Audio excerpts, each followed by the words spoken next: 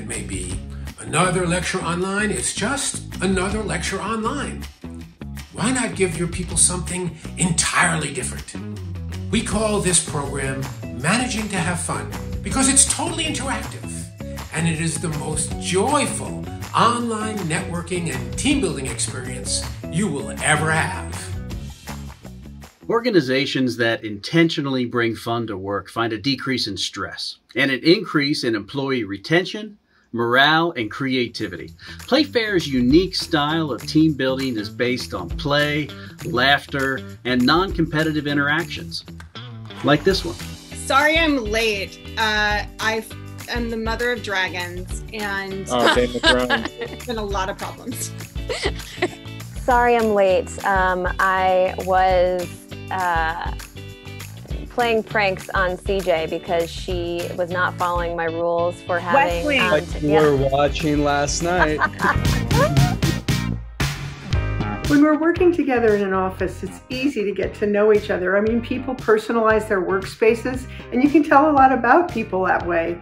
But that's just not possible when we're working from home. All we see is what's in the computer screen. So we created a little guided tour that we can take each other through our home offices and find a unique treasure that we can share with people. This is a wooden carved camel with a rider. And I got this 12 years ago at the Central Market in Casablanca. Fancy. Oh, fancy. Look at that. I was there on business for the first time in Morocco. I call her Sasha, and I'm really excited because I'm going to get my hair colored tomorrow so that it makes sense to put this wig on. This is called a cuddle clone, and it's a replica of our dog because my son, for his birthday, asked for a stuffed version of our dog. The real dog, who's over here, but that's what my son wanted because our dog's not super cuddly, and I think he wanted to be able to cuddle with the dog. It's like a huge hit, so. People who work together know each other by name, but they often don't know the stories behind those names. Mine is Samantha Kaliswa Agate Regina Menti Brewster. Don't you want to know the story behind that one? Names have a meaning all their own. They reveal something about our culture and our heritage. Let's take a look at a group bonding together by telling their own stories. My name is Bjorn, not Bjorn. I was named after the tennis player Bjorn Borg. When I came out, she had no name for me until one day she was watching Bjorn Borg play, and she said, "Damn, he's sexy. I'm gonna name him Bjorn." And my aunt kept saying Bjorn. She was like, "No, you're saying it wrong, girl." She was like, "Oh, whatever, it's Bjorn." And she was like, "Well, you know what? I like that better." She kept the spelling. I couldn't say my name until I was in the 4th grade correctly. Jen is just like short, sweet, to the point. But my family calls me Jenny. Y los que hablan español en mi familia me llaman Yenny. That's right, the people who speak Spanish in my family call me Yenny. I think that's just like a Spanish language thing. So if you said my name ethnically, you would say Chanoch Nakati. I was born with the name Frederick, and my last name was Bendel. And then my father disappeared, left my mother and my brother and myself. My mother married an Irish captain of police detectives. When I was in my early 20s, I realized how much this man had loved me. And so I secretly went to a court and had my name changed to McCarty. And that's the story of my name. Growing up Filipino American, that type of story sharing was embedded in our culture. We call it making cuento. More and more, the corporate culture is embracing how making cuento is the best way for us to communicate and connect with our coworkers and our team. So in Playfair Online, we managed to have some fun by making cuento about our humble and sometimes hilarious beginnings in the workplace. My first job was at a coffee shop. Selling cutlery door to door. I was at Popeyes. I worked as a cook.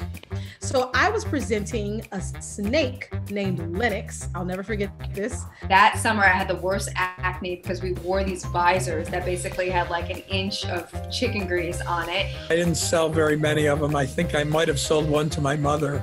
I see out of the corner of my eye Linux, little girl, and I could see the mischief on her face. She reached out and she pet Linux hard in the opposite direction of his scales. Kids were like, ah! Because I grabbed him right behind his head at 14 years old, and me and Linux were staring at each other, and his mouth was like, ah! My supervisor heard the screaming, came over and was like, you can let go, Takara.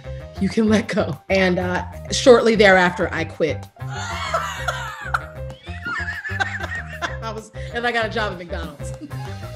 In Playfair's signature rock, paper, scissors tournament, for example, the players learn how to support each other, win or lose. Okay, ready, and rock, paper, scissors, go!